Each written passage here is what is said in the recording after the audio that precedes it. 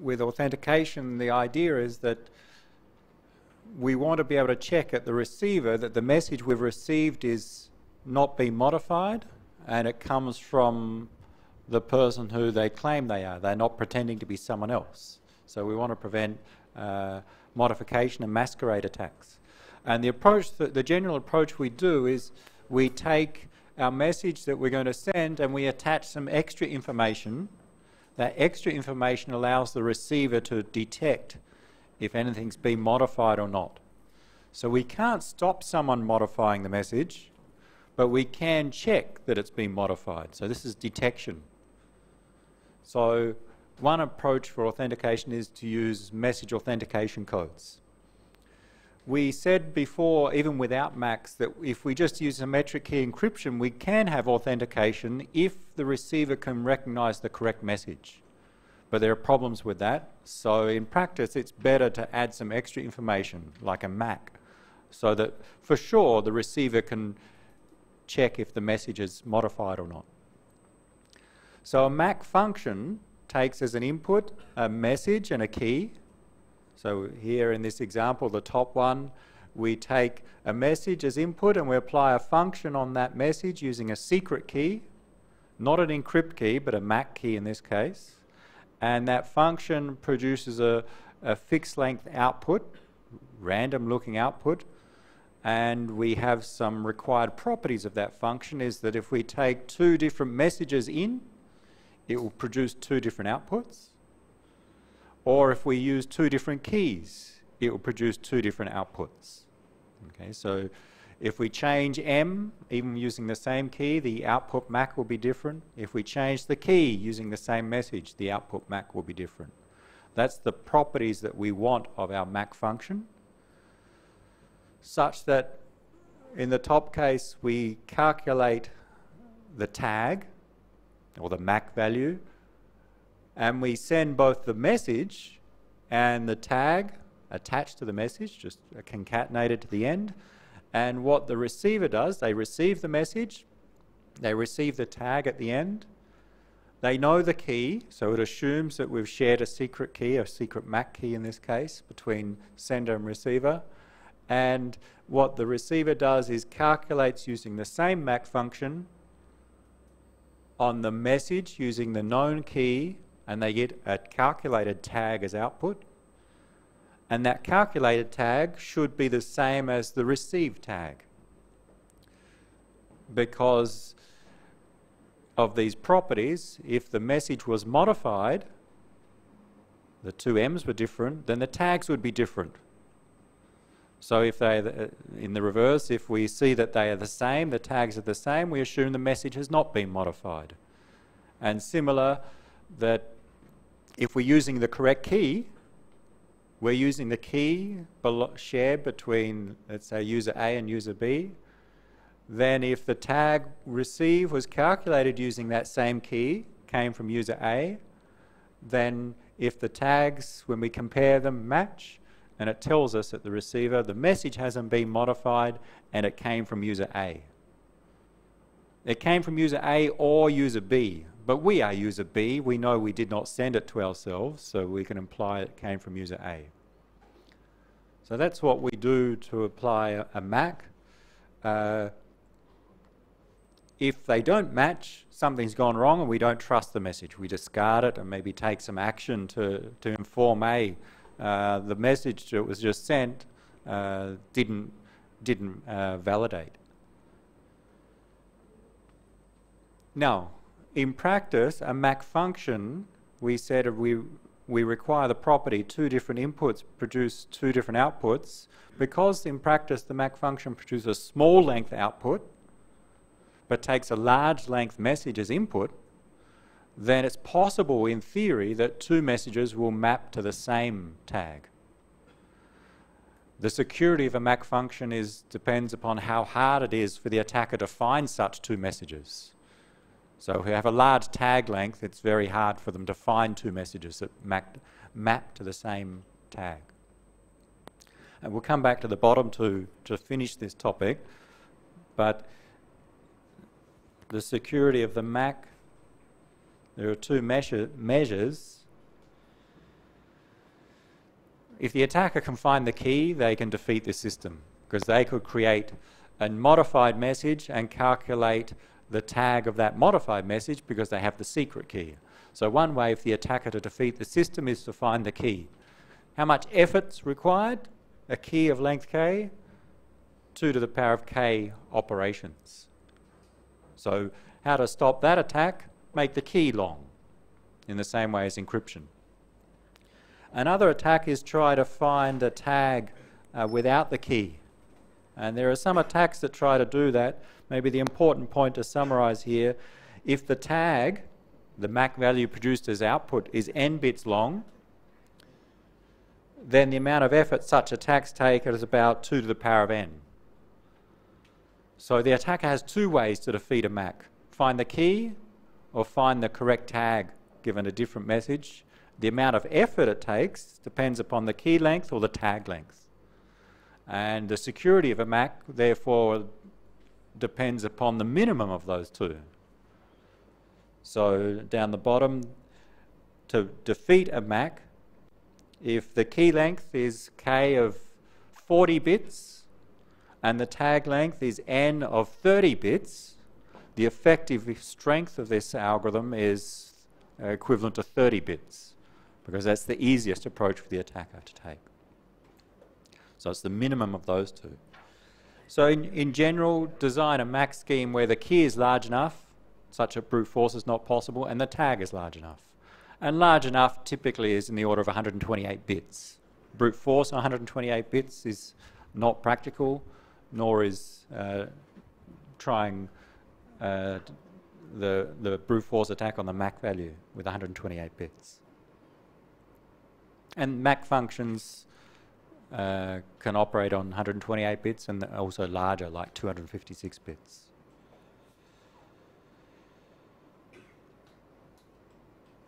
Let's go back to those two schemes down the bottom. So two examples of applying a MAC. The top example, and we went through in some depth of this top one, we went through the case, what if the attacker modifies the message? What if they try to masquerade as someone else? And we saw that, well, it will be detected if our properties hold. Note that the top scheme doesn't provide confidentiality. It's only for authentication. The attacker can still see the message. It's sent in the clear. Sometimes that's okay for us. Sometimes I want to send a message and make sure it's not modified.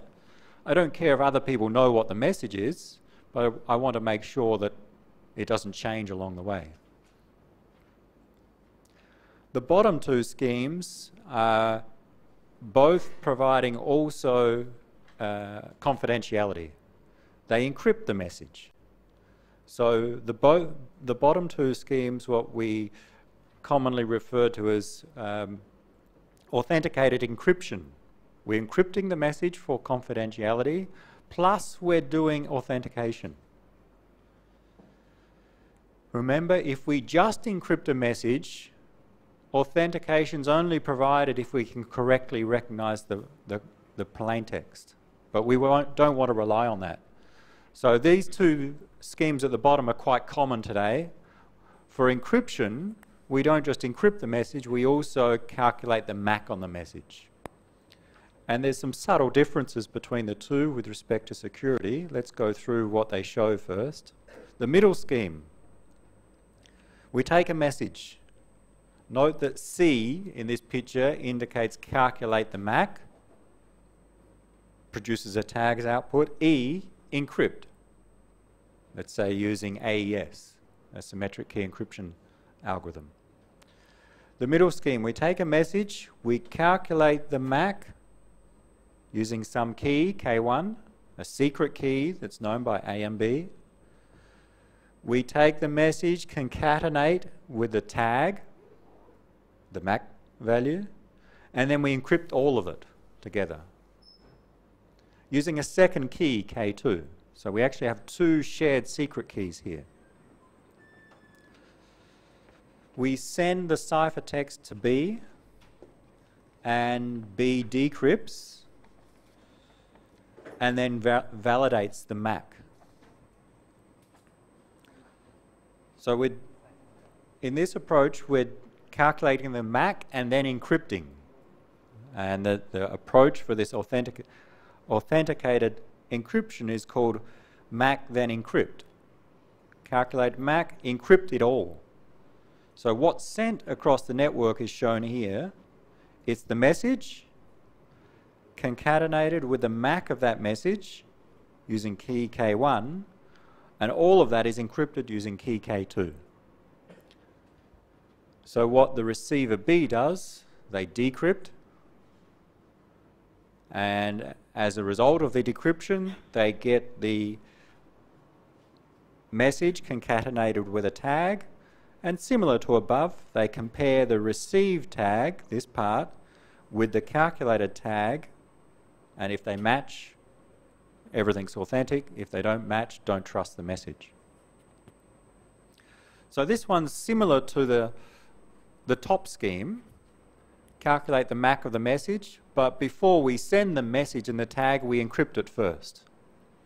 As a result, the attacker that intercepts this, they cannot see the message. It's encrypted with K2. They cannot decrypt because they don't have K2. And we can verify at the receiver that nothing's been modified using the MAC.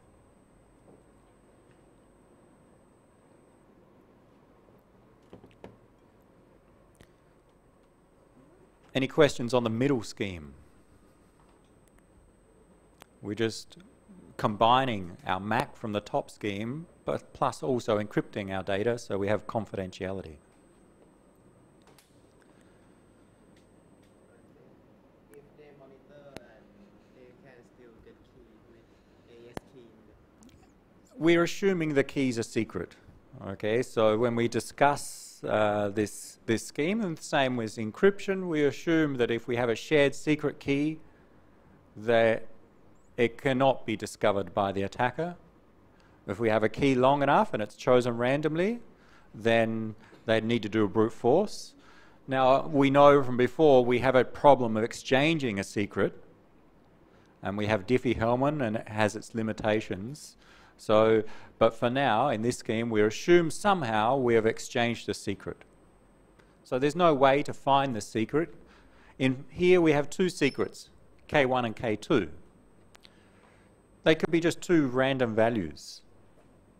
So user A generates K1 and K2, two random values, maybe 128 bits each, and somehow has in the past distributed those values to user B. So user B also knows K1 and K2. If the attacker finds either one, this scheme can fail. Okay.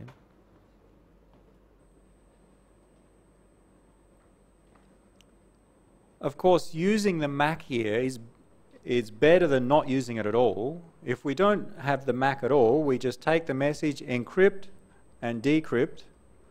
The problem with that approach is that how does the receiver know when they decrypt if the message they get is the correct one or not? Well, because some messages have structure, like an image or a text message, we can check, but that's a lot of effort to manually check that the message is correct or not. So the MAC provides this automatic detection. So including the MAC means the receiver for sure can check if this message is correct or not. The bottom scheme provides about the same functionality as the middle one. There's some subtle differences with this in security, but let's first see what we do. The middle one was we calculated the MAC and then encrypt. Here we encrypt and then MAC.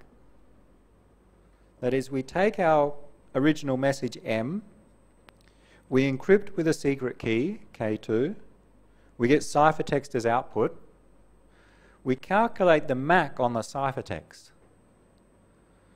We'll get a tag as output, and we'll have the ciphertext, and we concatenate the ciphertext and tag and send them across the network. So down the bottom you see what is sent.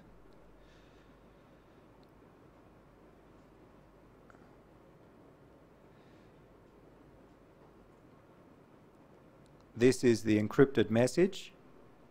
the ciphertext, and this is the MAC of the ciphertext.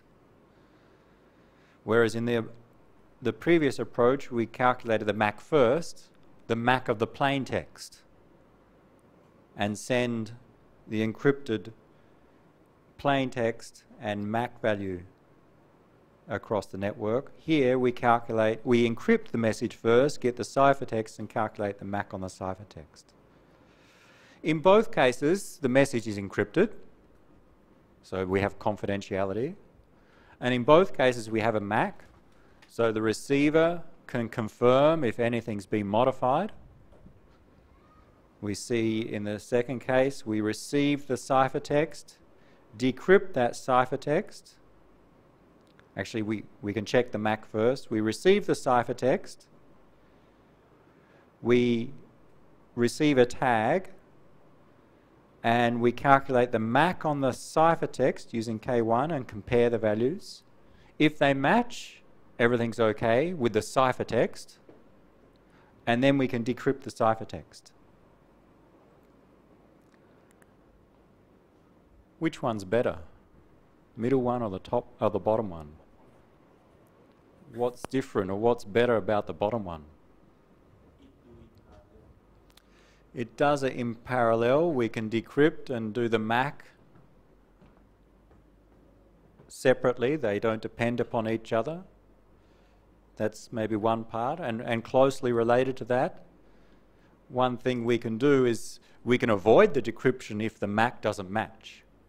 Okay, so let's say we calculate the MAC on the ciphertext and we compare them and they are different.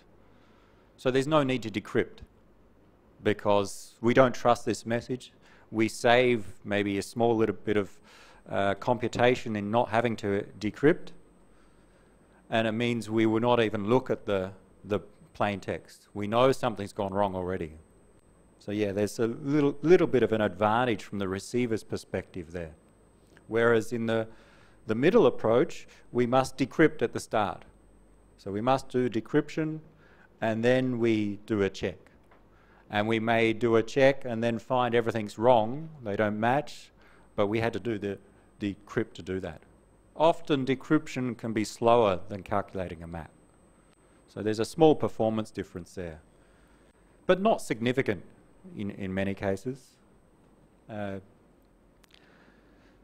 There are some small differences in security in that the bottom scheme can protect against modified ciphertext. So we have chosen ciphertext attacks.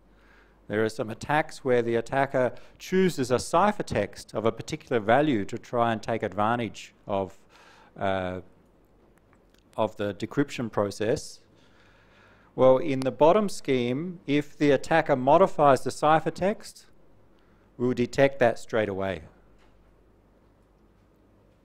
Whereas here we do the decrypt on the modified ciphertext. That is, in the middle scheme, we send the ciphertext, the attacker modifies it, the receiver decrypts that modified ciphertext. And there are some attacks that can take advantage of, if you decrypt a modified ciphertext, the attacker can learn something. So in the middle scheme, we decrypt a modified ciphertext, and that can be an issue in some specific attacks. In the bottom scheme, we get a modified ciphertext. First, we check if it's been modified, and we find, yes, it's modified, so we don't decrypt. So in very special cases, when the attacker can do a chosen ciphertext attack, the bottom scheme becomes beneficial. But in practice, in most cases, there's not much difference in security. Both are okay. Right? And only in very special circumstances would you need to distinguish between the two. So both are okay.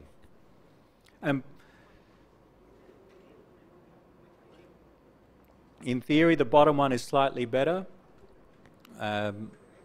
In practice, sometimes people have made mistakes in implementing the bottom one.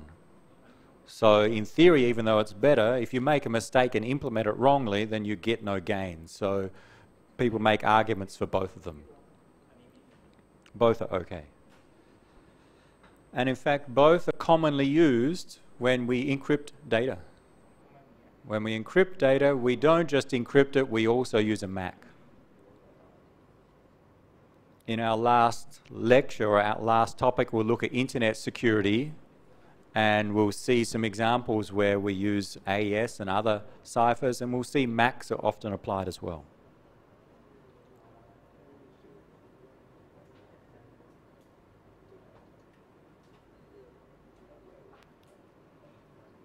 So the middle one is called MAC then encrypt. We calculate the MAC and then encrypt, and the bottom one is encrypt then MAC. We do the encrypt and then the MAC after.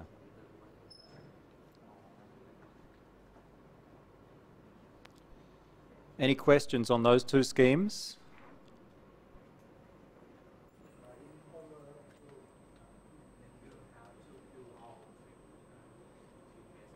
Do you have to do these? Well, you should be able to look at such a picture and explain how they work, to explain if the attacker does something like modify a message, why does the receiver detect that?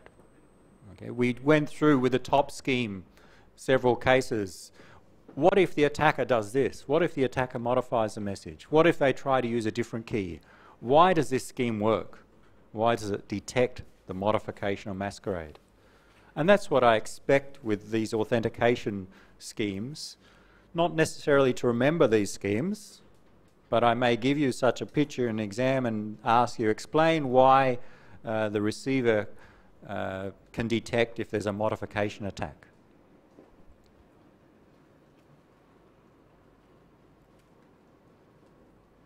So I think I don't require you to remember these pictures. You'll see in past exams.